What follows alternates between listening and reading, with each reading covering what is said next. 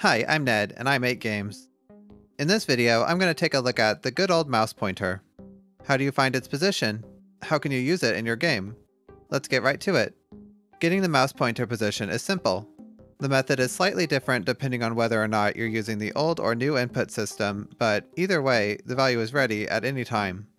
Both methods return the mouse position in screen space, where each unit is 1 pixel wide, and 0, 0 is in the bottom left corner. Notice that Unity returns screen positions out of bounds if you move the pointer off the game window. If you don't want this, simply clamp the screen position between 0 and the screen's dimensions, which you can access using screen.width and screen.height. Sometimes it's easier to work in a manner independent of resolution. In that case, use viewport space. Here, the bottom left corner is 0, 0, and the top right corner is 1, 1. It's easy to compute. Just divide the screen space position by the screen size in pixels. Technically, viewport space is defined by the camera, so we're assuming the camera takes up the entire screen with that calculation. If that happens not to be the case, like when using a split screen setup, call the camera's screen to viewport point function to get accurate results for that specific camera. Most likely, you'll need to convert the mouse pointer into world space, or the same space as the objects in the scene. That way, you can program the mouse to interact with game objects. Since the camera controls how the screen relates to the world, you must call the camera's screen to world point method to convert from screen space to world space. There's one wrinkle. Screen to world point asks for a vector 3, but screen space has no depth. If you tried to pass the mouse position with 0 depth, the returned mouse position would always equal the camera's position. But why is that? Screen to world point expects a world space depth as the z component. This is the distance from the camera at which you imagine the pointer to exist in the world. If the pointer's depth is 0, then of course it's at the camera's position. To avoid this, always set the z component to a non-zero value. The camera's near clip plane, or the nearest depth at which it will render objects, is a good place to start. Keep in mind, this whole problem doesn't apply to orthographic cameras, where perspective doesn't factor into the calculation.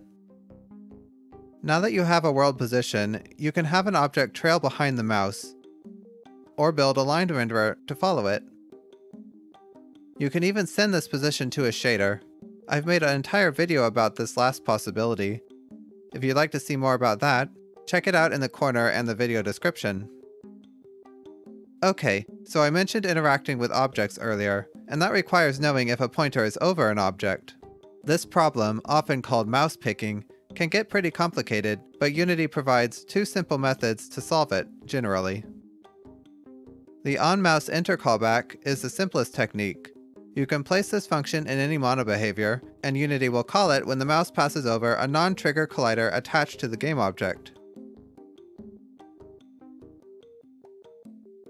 There's also the onMouse exit callback, which Unity calls when the mouse leaves an object.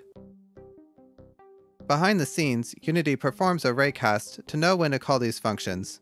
If you've never tried raycasting before, it's a subject that deserves its own video, but in simple terms, raycasting places an imaginary line in space and calculates if that intersects with any colliders. To raycast with the mouse pointer, you can use the camera's screen point to ray function, which gathers most relevant data into a single structure. Then it's simply a matter of executing the raycast and inspecting the results.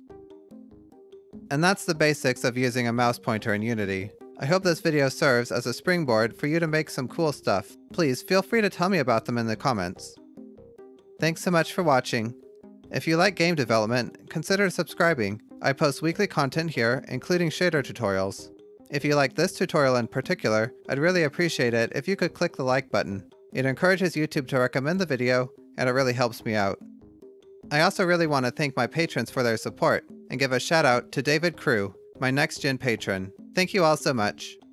If you're interested in viewing videos early, downloading project files, or voting on future tutorial topics, consider joining my Patreon. Don't feel pressured though, I appreciate you watching the video at all. Thanks again for watching, and make games.